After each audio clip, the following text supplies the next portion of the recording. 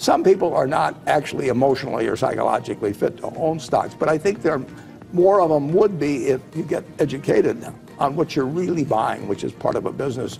That there is Mr. Warren Buffett, the world's best investor. He took over Berkshire Hathaway in 1965, and since then the stock has averaged 20% returns per year.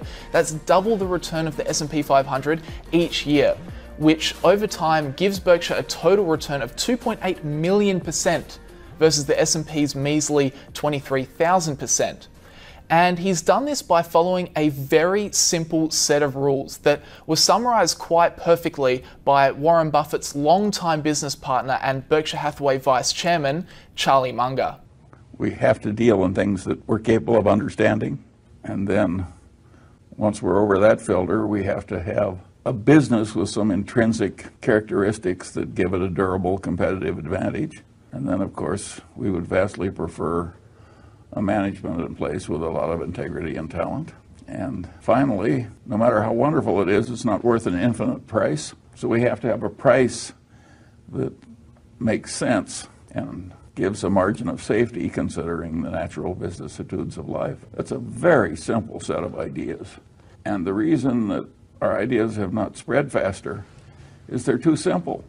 Charlie's right. It's a pretty simple four-step approach, and I should mention at the top of the video that this approach never changes no matter the weather in the market. So whether this video was titled Buffett's Advice for 2022 or Buffett's Advice for 1984, these four investing pillars would always remain the same.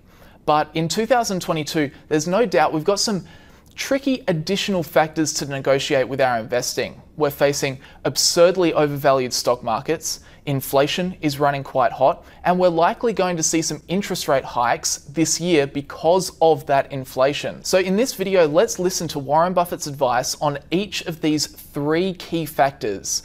And we start with the problem of overvalued stock markets. How do we go about investing this year when everything is so expensive?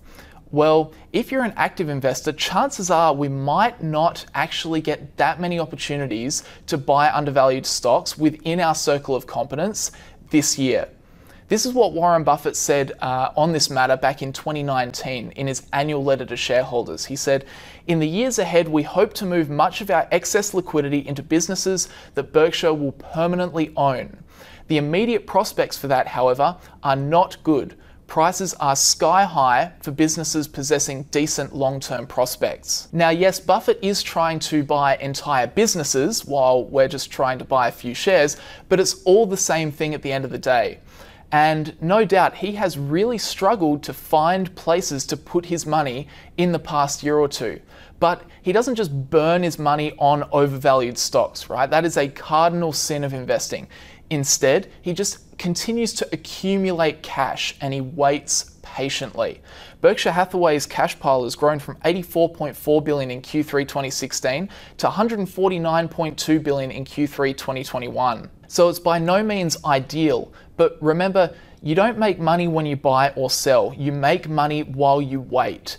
Be patient for those right opportunities to come along and don't get sucked into buying average investments in a very overvalued market. Because remember, as Buffett says, you don't need that many great stocks in your whole lifetime. But three wonderful businesses is more than you need in this life to do very well. How many times have we heard that from Buffett? You don't need that many wonderful investments in your life to do very well. So stay patient until the market eventually offers you one. So that's the unfortunate reality of active investing in 2022, but there is another investing strategy out there that Buffett frequently recommends for most people, which is of course passive investing. And for passive investors that are simply dollar cost averaging and participating in the stock market, they should definitely continue to invest in 2022. The best single thing you could have done on March 11th, 1942, when I bought my first stock, was just buy an index fund and never look at a headline, never think about stocks anymore, just like you would do if you bought a farm. You just buy the farm and let the tenant farmer run it for you. And I pointed out that if you'd put $10,000 in an index fund that reinvested dividends, And I paused for a moment to let the audience try and guess how much it amounted to. And it would come to $51 million now. I love that clip. For the passive investor, it isn't about trying to invest at the perfect times. The nature of the dollar cost averaging strategy is that you continue to buy market tracking investments at the same time intervals, rain, hail, or shine. And by doing this over decades and decades, you will get the average return of the market. And by the way, it's about 8 to 10% per year. So I would pick a broad index, but I wouldn't toss a chunk in at any one time. I would do it over a period of time, because the very nature of index funds is that you are saying, I think America's business is going to do well over, or reasonably well over, a long period of time, but I don't know enough to pick the winners, and I don't know enough to pick the winning times. There's nothing wrong with that. I don't know enough to pick the winning times. Occasionally I think I know enough to pick a winner, but not very often. And I certainly can't pick winners by going down through the whole list and saying this is a winner and this isn't, and so on. So the important thing to do, if you have an overall feeling that business is a reasonable place to have your money over a long period of time, is to invest over a long period of time and not make any bet implicitly by putting a big chunk in at a given time. So for passive investors, as Warren was just saying, don't worry that the market is high or low.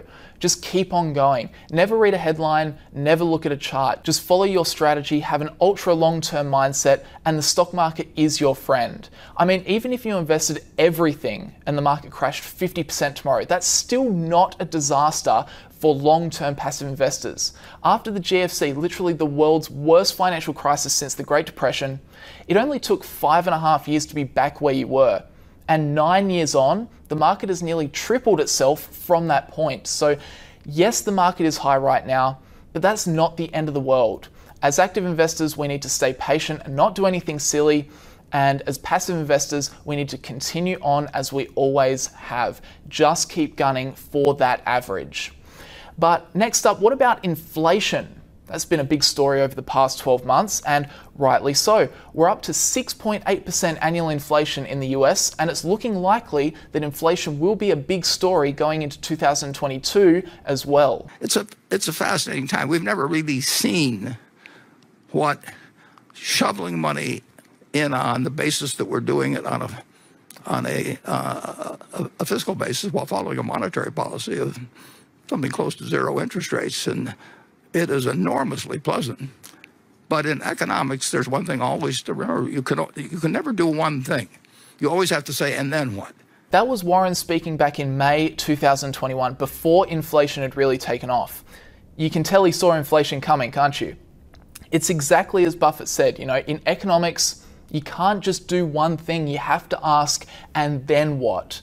And what do you know? The zero interest rates and the money printing finally caught up with us. Inflation is running hot. So, Mr. Buffett, what do we do about it? Well, Buffett's actually explained this one a long, long time ago. We're going back to 1982, a time where US inflation was just cooling down after it had risen to about 20%.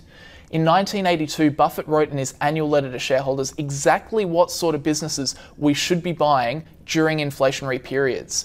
He said, quote, "Such favored business must have two characteristics. One, an ability to increase prices rather easily, even when product demand is flat and capacity is not fully utilized, without fear of significant loss of either market share or unit volume. And two, an ability to accommodate large dollar volume increases in business, often produced more by inflation than real growth, with only minor additional investment of capital." So number one, he's talking about businesses that have an ability to increase prices and cop no consequences. That definitely helps to counter the effects of inflation. But what business could raise prices substantially and not lose market share? Surely people would look for some sort of cheaper product elsewhere.